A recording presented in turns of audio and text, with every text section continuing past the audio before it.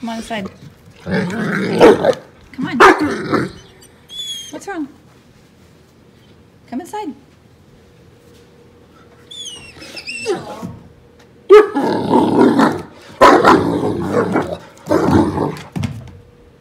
on.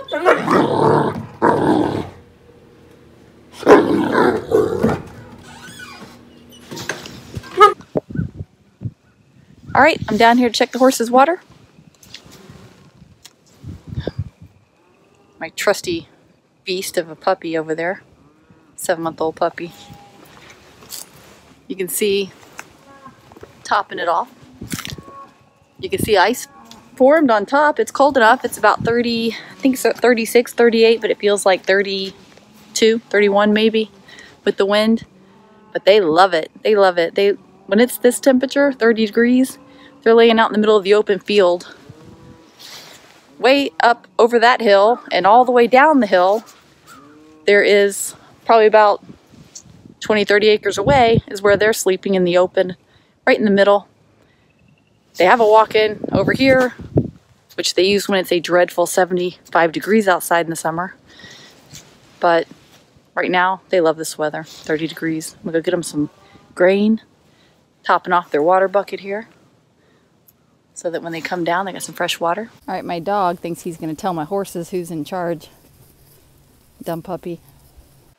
These are my two boys, my two horses, and they are both quarter horses.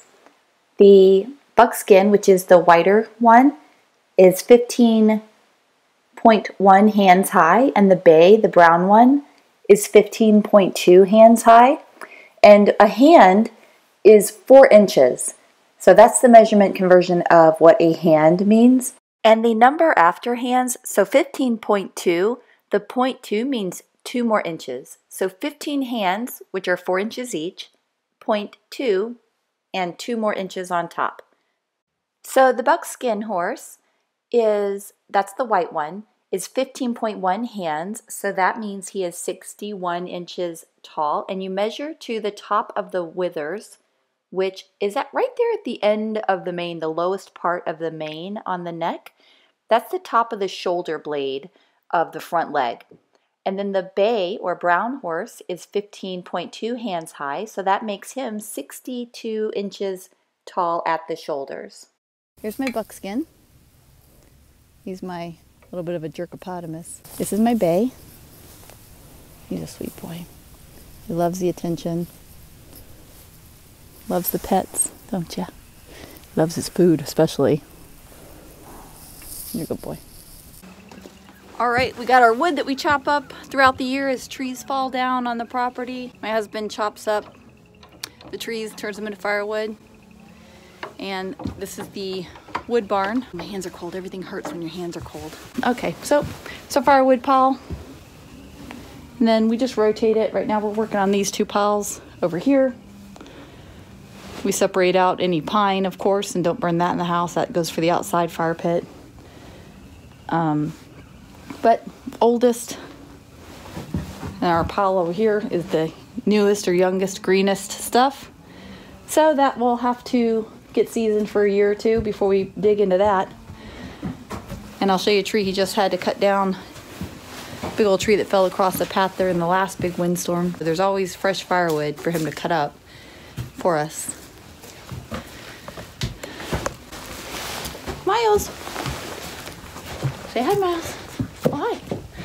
Got mud on your nose. Too bad he's digging in the nose. That's my puppy. That's my baby.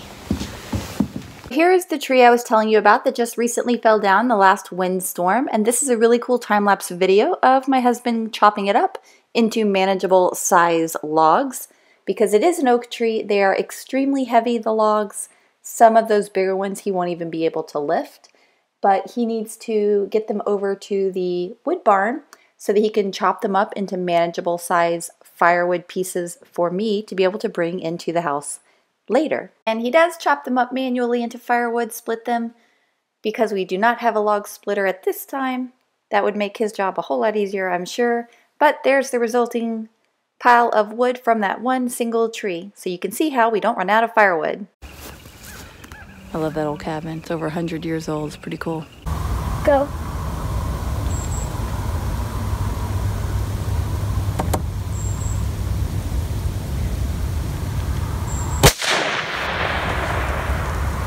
Alrighty guys, I hope you enjoyed that video, and if you do, if you like it and subscribe, hit the alarm bell for alert notifications so you can see any new videos we make. And this is just a quick clip of our own personal hobby on 1,000-pound bales of hay from our field. Thanks for watching. Bye.